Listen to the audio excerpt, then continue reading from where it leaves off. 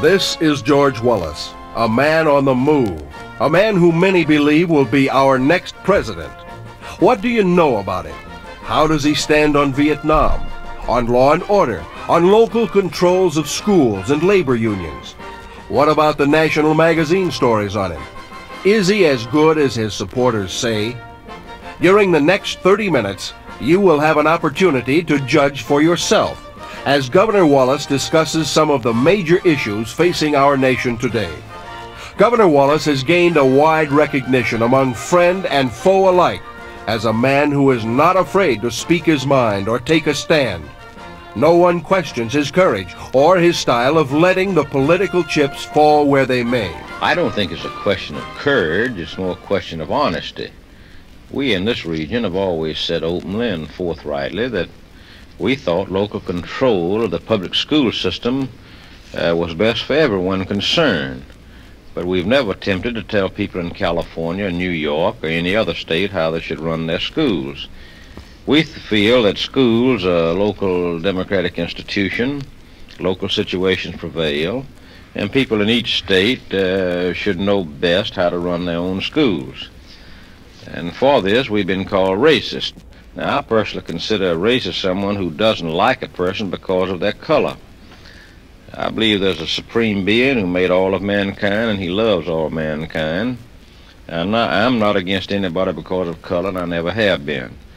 And I've never made a speech in my life that reflected on anybody because of race, color, creed, religion, or national origin.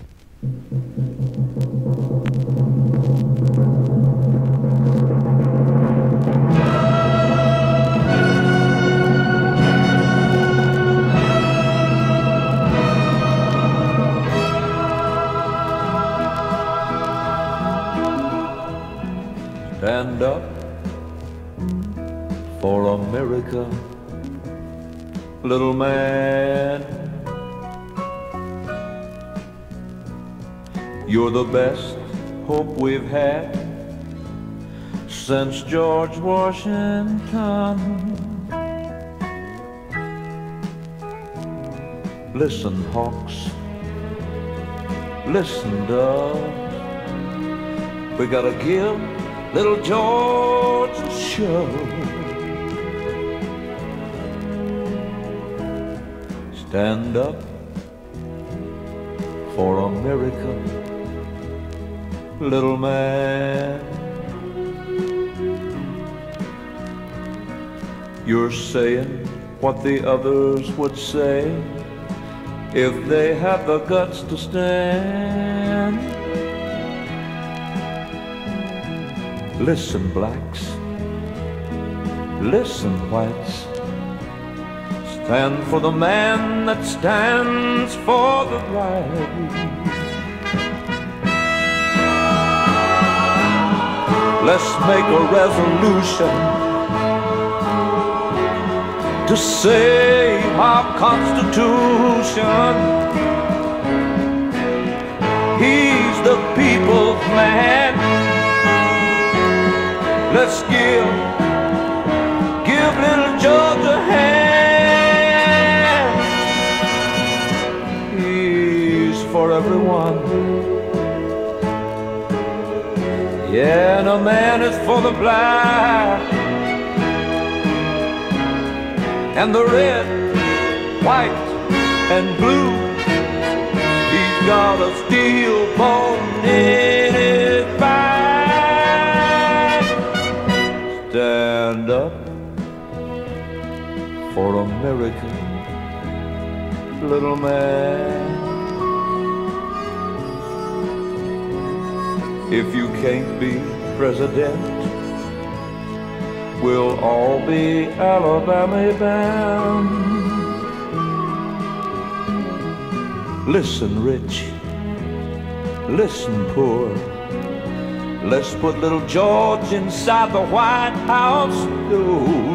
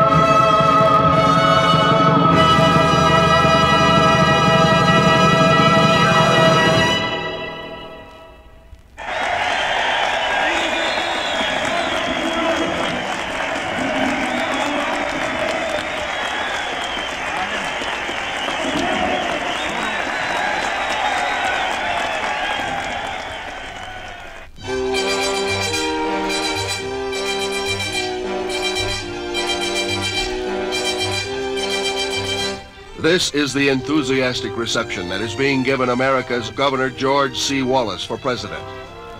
Astute political observers and veteran newsmen in all parts of the nation are now acknowledging that when most of the names being tossed around in headlines today have fallen by the wayside, the Wallace campaign will still be growing strong and pointing toward the climactic November general election. During the next half hour, you will hear recorded highlights of speeches that Governor George C. Wallace has made in appearances from coast to coast. This is a special report to give you an up-to-the-moment report on the Wallace campaign, and to allow Governor Wallace to express his sincere appreciation for the help that thousands and thousands of persons are giving his candidacy for president. He has made the pledge that he will campaign in all parts of the nation to discuss the issues facing our country and to outline in depth his plans to answer these problems. Millions of Americans share with you and with Governor Wallace the concern about the overt centralization of government in Washington and the continued breakdown of law and order. With your continued support and backing, Governor Wallace can and will win in November. Here, Governor Wallace attacks those liberals who talk about free choice but do not give the people a chance to speak. And we hear these liberals on some college campuses and in some pulpits and some newspaper editors' offices and on some judges' benches say, let the people speak. We believe that people ought to choose. They ought to have the right to say what they want to do and where they want to go. And so we had that system of schooling in Alabama. But they filed a suit in 1966 in which the Justice Department said, not enough people on this side of Atlanta have chosen to go to school on this side of Atlanta. Not enough people on this side of El Monte, California have decided to go to school on this side of El Monte, California. Not enough people have chosen on this side of Montgomery, Alabama to go on this side, and not enough on this side to go on this side. And we said, well, they could have chosen if they had desired to choose. What are we going to do about it? And you know what Mr. Ramsey Clark's Justice Department answered? They said, that's your problem. That's your problem. You work it out. You either get them to choose correctly, or we go to choose for them. So I say that the Fifth Circuit Court of Appeals and the other federal judges who in the beginning said they believed in free choice didn't tell the truth, because they believe in free choice only if you choose like they think you ought to choose. So they're not really for free choice, and they've now destroyed free choice and said we're going to choose for your child, and that a parent has no inalienable right to the choice of what school his child happens to attend. Governor Wallace believes that education and relocation of industry and business throughout our nation can solve many of the problems facing the United States today. Another issue that confronts the American people is a matter of breakdown of law and order. There is no reason under the sun that gives anyone in this country the right to destroy the internal security of these United States and 200-odd million people's safety. I tell you who's responsible for the breakdown of law and order. It's a very few people, and I'm not talking about race. The overwhelming majority of citizens, black, white, red, and yellow in this country, and any other race, are against this breakdown of law and order just the same as those of us who assembled here tonight. Those who bring about the breakdown of law and order are militants, activists, revolutionaries, anarchists, and communists. That's who brings about the breakdown of law and order. And the President's Crime Commission report says we must pay a ransom to keep our country from being burned down. How you know they're not going to burn it down if you pay them the ransom? And so they recommend that your taxes, the working man's taxes in Georgia, be raised 50 to 100% in order to pay people not to work. And who thinks up all these ideas of paying people not to work and raising your taxes? It's some of these multi-billion-dollar tax-exempt foundations who, when they raise your taxes with these schemes, they don't pay any because they are tax-exempt. So I say that if this is such a good idea, Let these multi-billion-dollar foundations like Rockefeller, Ford, Mellon, and Carnegie put up their billions of dollars the first year, and if it's good, we'll do it.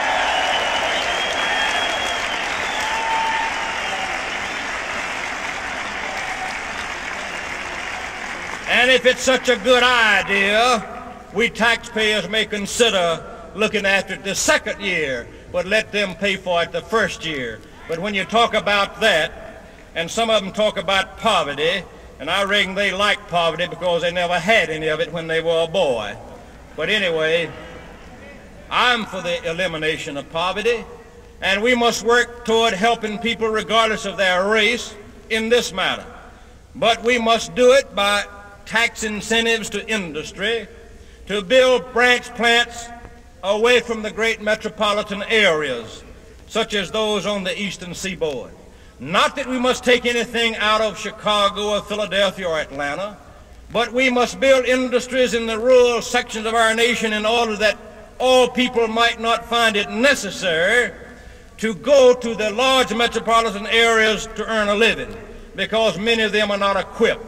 And one reason many of these people have gone has been because of the hypocrisy of political leaders in those sections who have said everything is so bad in Georgia, everything so bad in Alabama, everything so bad in Mississippi, and now they have helped to dislocate population in our country by false promises. We can solve poverty in this country through education and through an expansion of the free enterprise system, which has alleviated more poverty than all the government handout programs that I can think of. So these are some things that we want to do that are real and ought to have been done a long time ago. But get back to the matter of the breakdown of law and order. If you walk out of this building tonight and somebody knocks you in the head, the person who knocks you in the head is out of jail before you get in the hospital, and on Monday morning they'll try the policeman about it if you don't watch out. Governor Wallace has no time for those radicals who would impair the safety of the president. And today we find unsafety on the streets of our cities because you cannot convict a criminal. And we find it unsafe for working men to have their wives to ride the transit system or to go to the supermarket, and I'm talking about people of all races it's unsafe for. And yet, even political leaders have been assassinated in our country.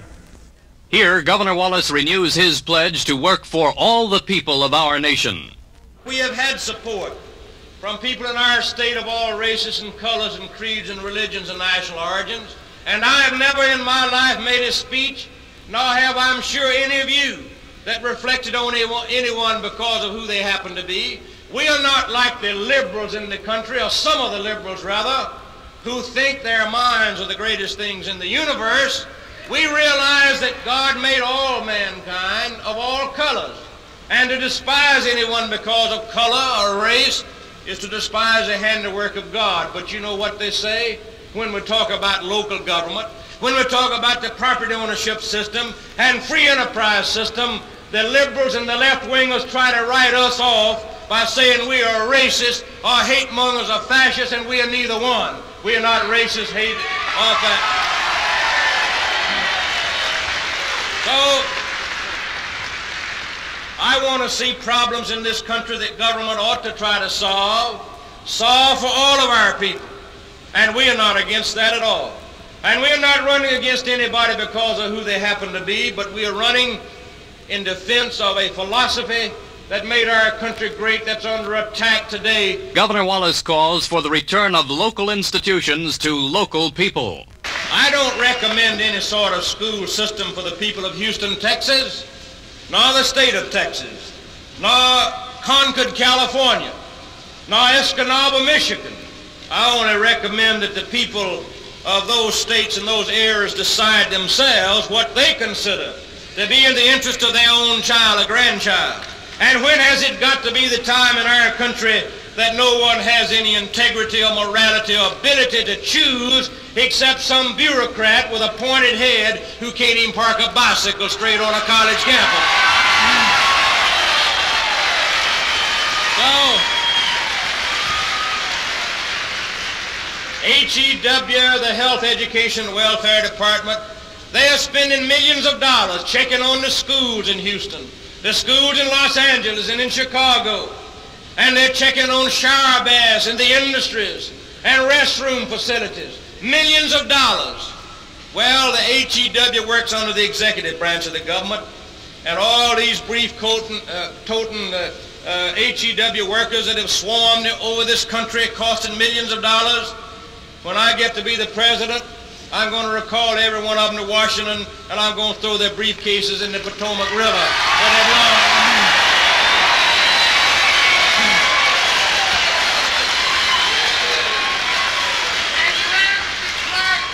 It might pollute the river, but we'll take that chance. So, one of the issues is return domestic democratic institutions to the people of the states. We're going to turn back your schools. We're going to turn back your hospitals. We're going to turn back the seniority and apprenticeship list to the local labor unions and let you decide those matters for yourselves. We're going to turn the reapportionment of the legislatures of the states and the redistricting of congressional districts back to the people of the states. You know, I mentioned a moment ago about choosing properly. You know, over in your neighboring state of Oklahoma, the people voted on the apportionment of their legislature. They said, we want a legislature in this way, in this manner, and they went to the polls and voted. But the Supreme Court of our country said, you can't vote like that. You voted wrong, and they struck it down. So when they say let the people speak, one man, one vote, they really didn't mean it, because when the people voted, they said you didn't vote right. And over in California, they voted 4.5 million to 2 million on the matter of disposing of their private property and their own homes in the manner in which the property owner wanted to dispose. What did the Supreme Court say? They said, you Californians voted wrong and struck it down. You didn't vote right. If you had voted the other way, it'd been all right. And I'm tired of one federal judge in the state of Texas, and one federal judge has more power and authority than all the people of Texas, the governor of Texas, and the legislature of Texas combined. And I'm tired of the non-elected.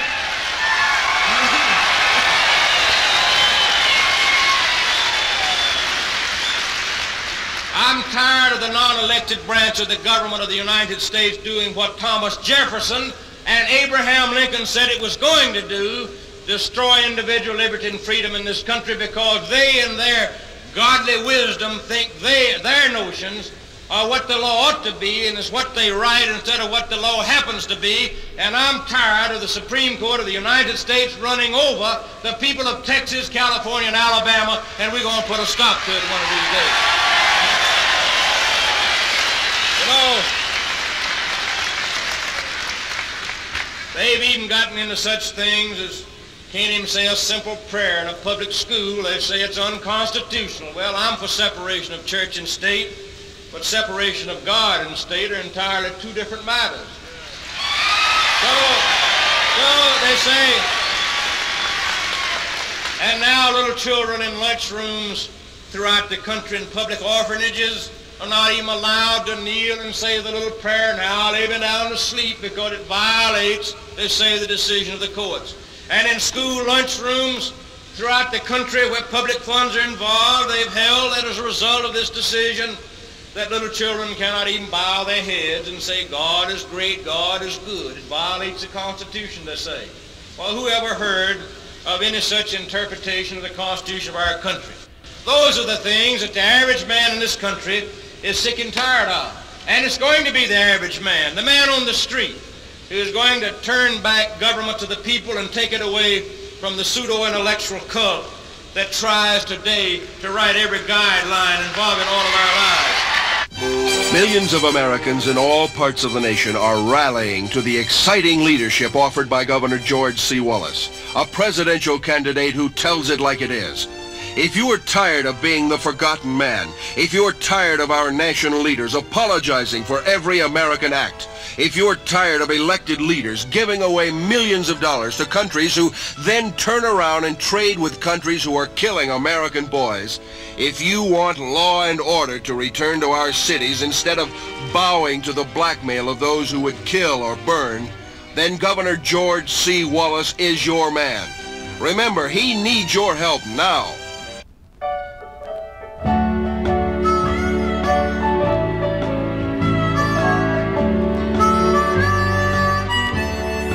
From New York to California, I know there's others just like me. They're hard-working people that love being free. And there's things we'd like to say, and we're seeking a better way. We're just little men needing a good friend. We need someone to say what we want to say. And I heard it on the radio today. Oh, I wish that I could shake his hand, 'cause he's the little man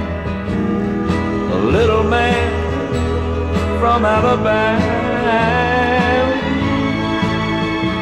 They've walked upon the moon and sailed among the stars, but the big men are not wise enough to know where the little men are.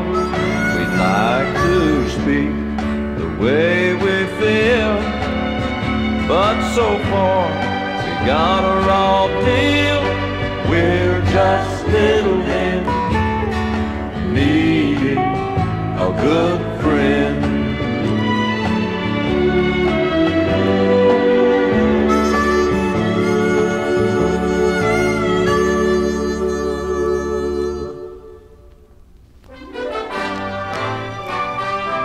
The presidential campaign of Governor Wallace is meeting with success in every part of our nation. What is behind this success? His candor and forthrightness in discussing the issues facing our nation openly and honestly. His proven abilities and record of achievement in all three branches of government: executive, administrative, and judicial. His pledge to return direction and control of local domestic institutions like schools, hospitals, and labor unions to local people instead of centralizing them in Washington. His knowledgeable concern and insight into our foreign aid programs and our foreign policies, especially the Mideast and Southeast Asia. These are some of the reasons why millions of Americans just like you are looking to George C. Wallace. In the weeks and months ahead, Governor Wallace will continue to be a man on the move, taking his campaign directly to the people. While other candidates may sit on the political fence, straddling the issues or refusing to comment at all, millions of Americans already know, and millions more will come to find out, that Governor George Wallace is not afraid to speak out on the issues. Millions of Americans know that our nation's leadership has failed.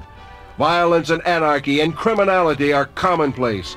Our streets have become unsafe for political leaders and, just as importantly, are unsafe for the average American citizen going about his everyday task of working to provide for his family and his loved ones.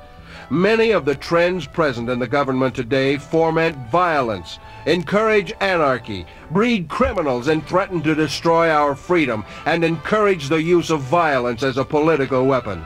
Underlying and encouraging this trend in every way exists a continuing conspiracy to gain world domination by the worldwide movement of communism. I want to thank, and this condition will continue to grow worse. The answer to all of this lies, of course, in obedience to the law, in the ability of our police at all levels to enforce the law without interference of do-good judges whose decisions are wrecking our freedom. We must give our police the power necessary to enforce the law. Following that, we must ensure that courts are not allowed to destroy the security of our country by liberal left-wing decisions that have no basis in true constitutional law. It would not have been Millions of Americans know that Governor Wallace, in stating these words, is telling it like it is. Although primarily still restricted to ballot position campaigns on a state-to-state basis, Governor Wallace is already registering very strongly in national polls and surveys being conducted across the nation. As more and more Americans have the opportunity to see and hear Governor Wallace, his presidential preference will continue to rise. The bumper sticker boys, the traveling crew, just the Alabamian in general. And Jimmy Velvet and his wife Kathy, who came down to help us, I want to thank them. As you know, they are a celebrated artist in their own right from Huntsville, Alabama. And so Jimmy and Kathy, where are you all? Thank you very much here.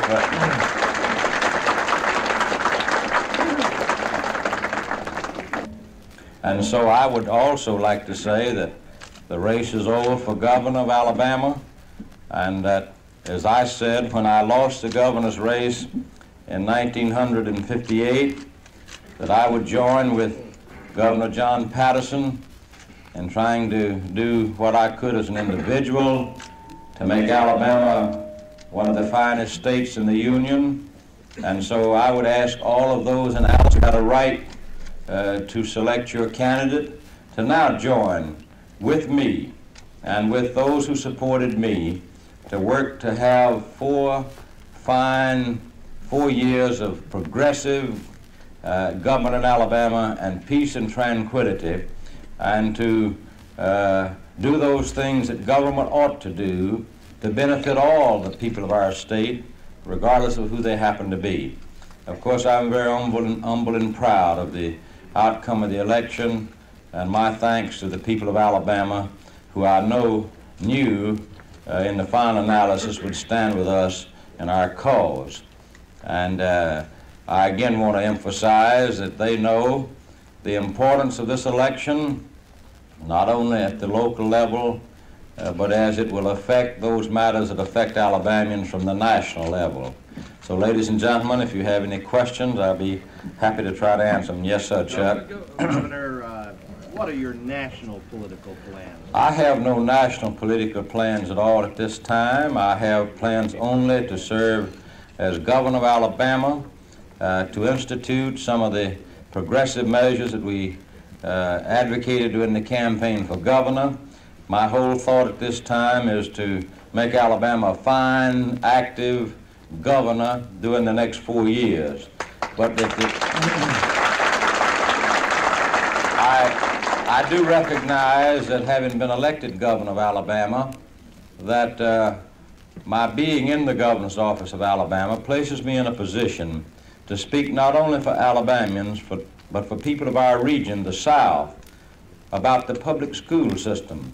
And I do feel that my being governor will exert pressure on the administration in Washington toward returning, at least through freedom of choice, the schools to the people of the respective states.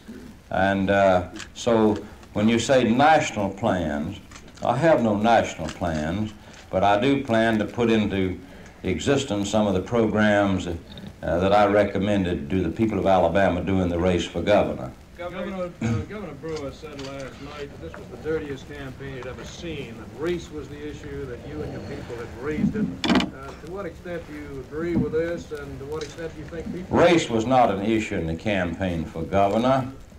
You gentlemen who are here today heard me in every speech that I made.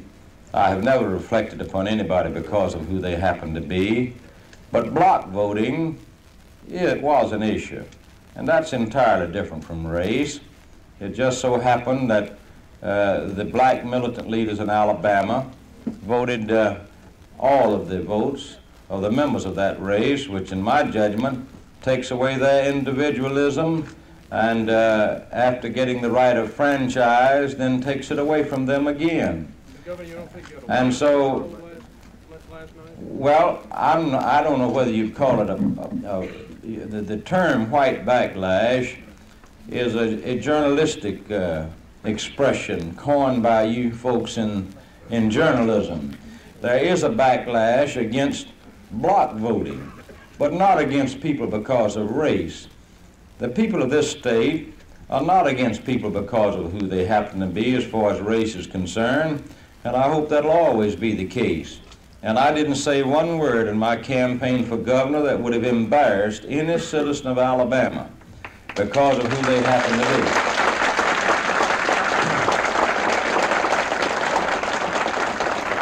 And the block voting issue was injected by the block vote leaders themselves, who said prior to May 5th, we will elect the next governor of Alabama. They injected that issue, and then when boxes come in 3,762 for my opponent and 0 for me, and 2,521 for my opponent and 1 for me, then they injected that issue. And it became an issue, and I would say that this ought to prove to people who vote in Alabama that they should exercise their right to vote as individuals and not as a bloc on racial grounds. And so race was not an issue. It was an issue of block voting, and they are entirely two different matters. Governor? Yes, sir, Don. Governor, if the federal government does not respond or listen to your message on freedom of choice and local control, are you leaving the door open to running for president in '72 if you don't get the kind of response you want? Well, let me say this. I have no plans. I expect to serve 4 years as governor of Alabama. But I'm going to be in a position, in my judgment, to exercise some political pressure, not me as an individual, as George Wallace, but as governor of Alabama. I will be representing millions of people in this state and other states, and as you national columnists have stated, many of you, and many of you have written, that my defeat for governor would mean that the Nixon administration would turn away from our part of the country and would forget its southern strategy, but that my election as governor would force them in the direction of implementing the southern strategy. And I believe that my election as governor of Alabama is going to mean that the administration recognizes that they cannot win without carrying the South in the next election.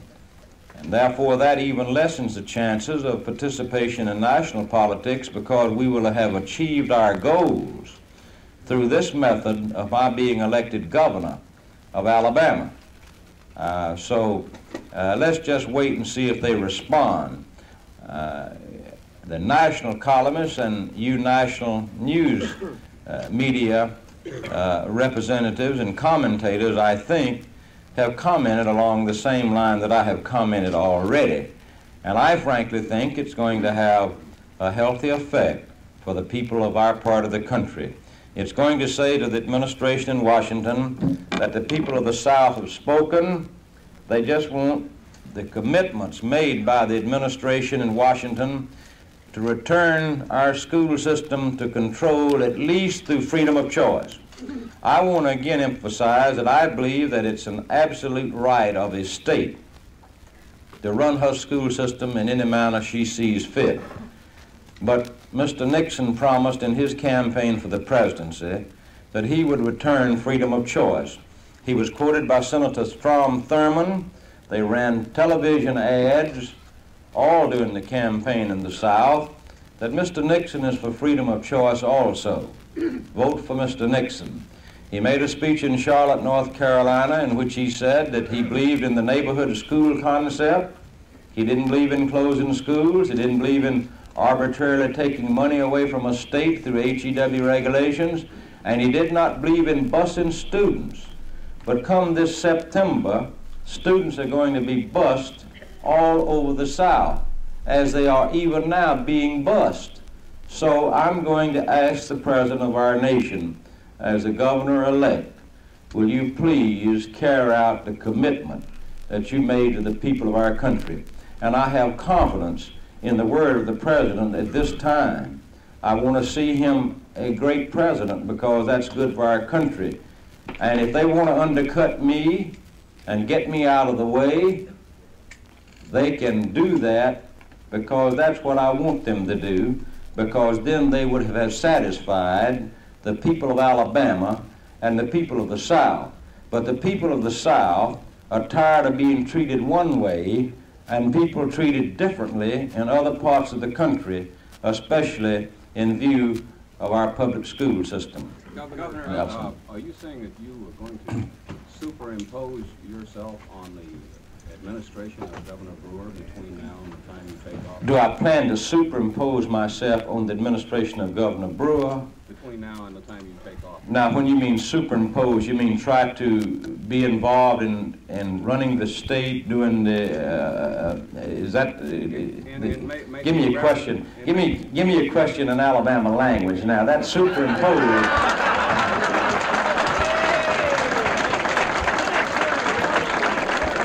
Nelson, that superimpose got me. Are you going to let Governor Brewer do the talking for Alabama between now and January, or are you going to, sir? Listen, I will speak as the governor-elect.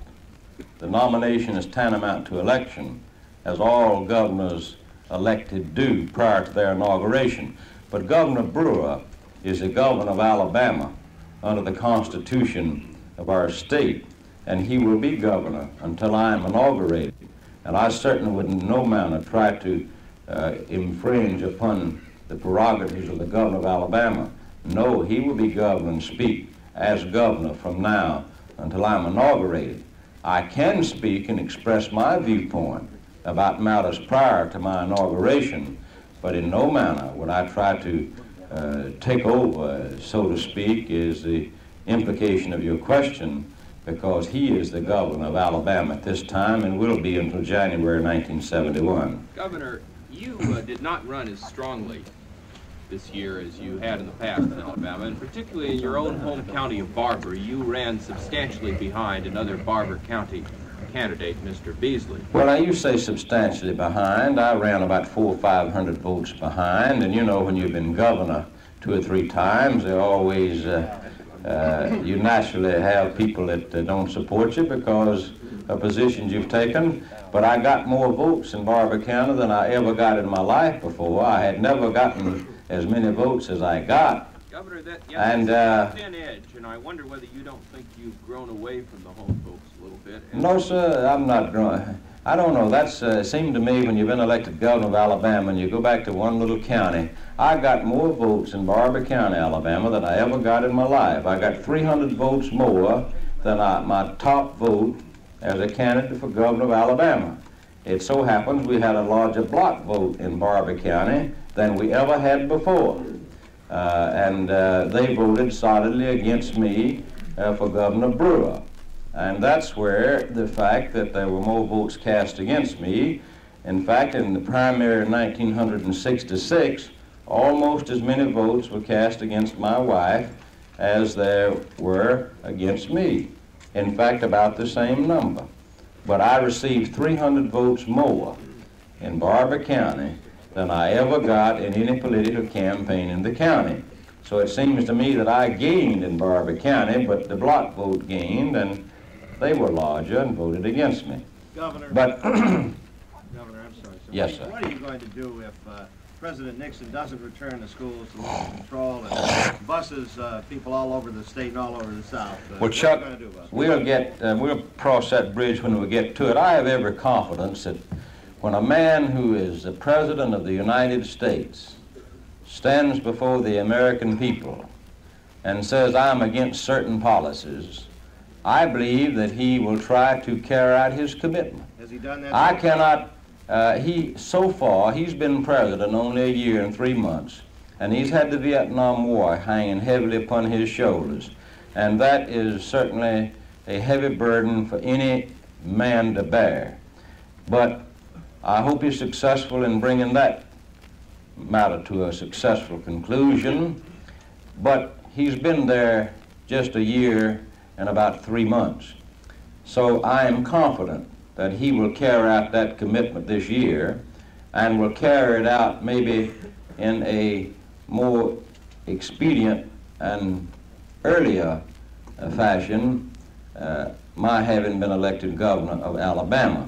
So let me say that I believe that the President of the United States, when he stands up and makes a statement to the American people, that he will get around to implementing that statement. Do you ever see a gubernatorial contest in this state without the racial issue?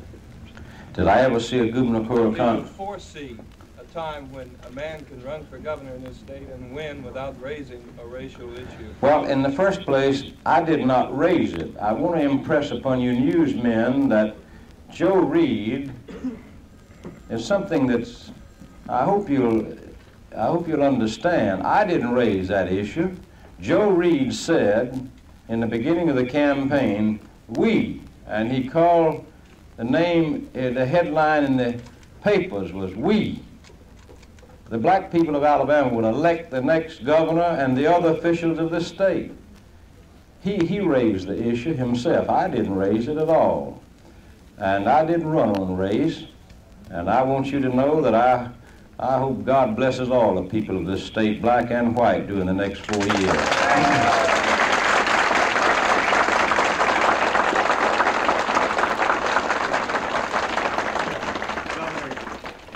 Governor, if you have to, if you feel you have to, will you run for president?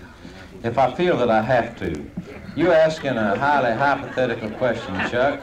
It's a long time off, and we'll have to wait to see what events transpire between now and then, and whether I ever become involved in national politics again, other than exerting the pressure of governor, representing millions of people and telling the president of our nation that we do represent millions, and we want you to think about us, because the South has been mistreated about the public schools and about their children.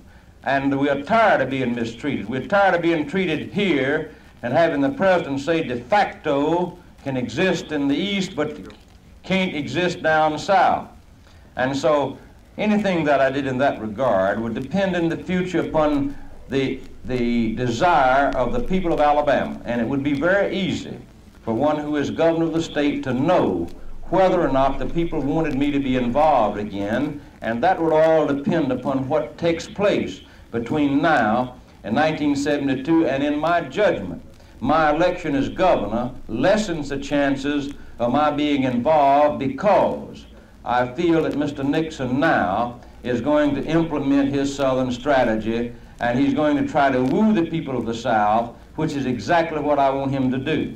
But he cannot woo the South by platitudes and by making nice expressions. We must see some action. And my friends, what could be fairer than the federal government to return at least freedom of choice to the public school systems of Alabama and the South? And I again emphasize that it ought to be completely in control of the people of the South and of Alabama and the state. But that's at least because he promised that. And all I'm saying is that I believe at this time that the President of the United States will honor his commitment. I don't believe the President of our nation will make a commitment and not try to honor it. And I would call upon him in the future to support the Whitten Amendment and defeat the Scott Amendment, and let the American Congress himself pass a national freedom of choice act, which will be the first step in the eventual obtaining the right to run the schools in our states as we see fit. Governor Wallace, Governor, yes. What happens to the Wallace movement and Box 72? Will you shut down those offices, or will they keep going? Oh, I'm not sure about what we'll do about our offices. We'll have plenty of places for you to come to see me.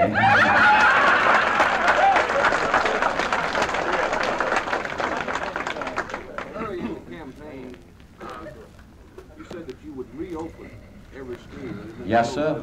I said in the context of that statement, I believe that we will reopen the schools, but I also, you didn't get my full statement, was that because my election as governor would impress upon Mr. Nixon that he would not destroy the neighborhood school concept, which is closing schools, he would not bus school students, and that he would not arbitrarily take money away from the school districts because of regulations that went beyond the law issued by Mr. Finch.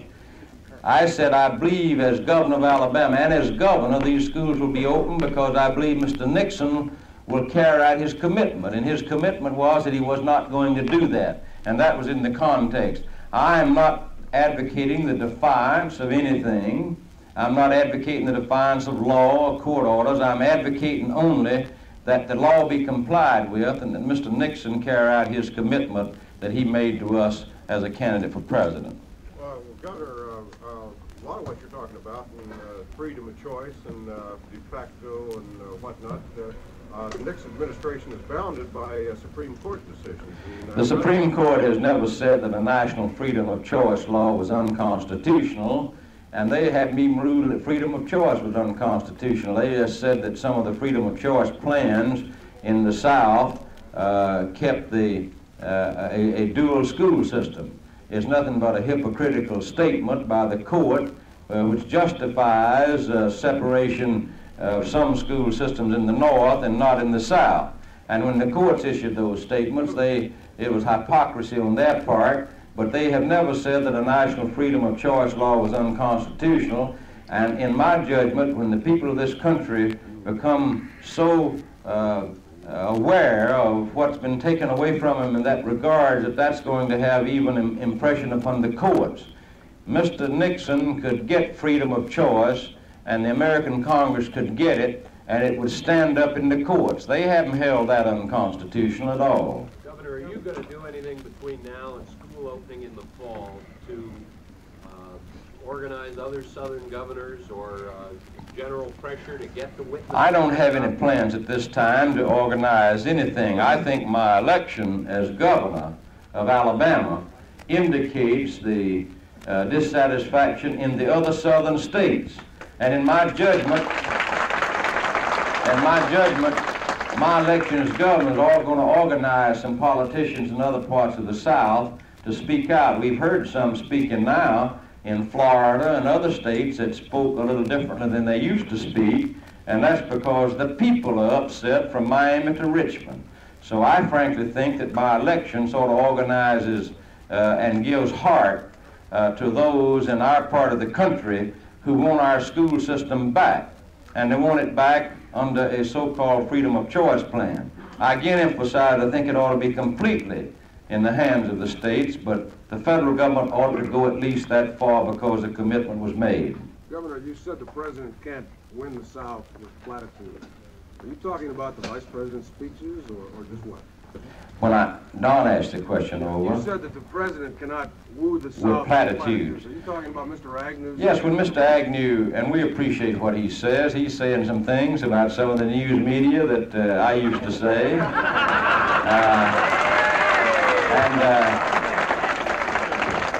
I had my funny line for you last night, but I said if I had come before you having lost the governor's race, I wouldn't have you to kick around anymore.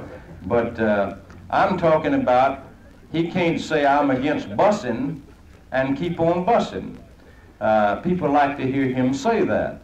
The President of the United States says I'm against busing. But if you keep on busing, people can understand words and action. We Southerners know that you can't say one thing and do another. So we like what they are saying. But now the next step in our political pressure plan from the South is to make them put into action that which they speak by their mouths. Norman? Governor Wallace, this is an old... What's that, Jim? You want to come back to Alabama? Ain't you glad I'm elected? You know, a lot of these newsmen, I see the Atlanta Constitution's here today. Reg, I'm glad to see you. I recognize you. You all that endorsed my opponent. And,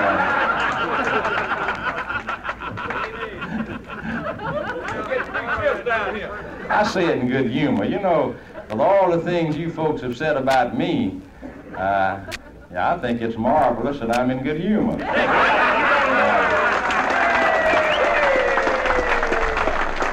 fact, I heard a lot about smear during the campaign. A lot of you people have smeared me from heck to breakfast, as I said, and all the way from Maine to California. But I can stand the hot grease, and I'm still in the kitchen. And Jim, you know, the New York Times, if I wasn't around, you'd have to hunt up some other copy.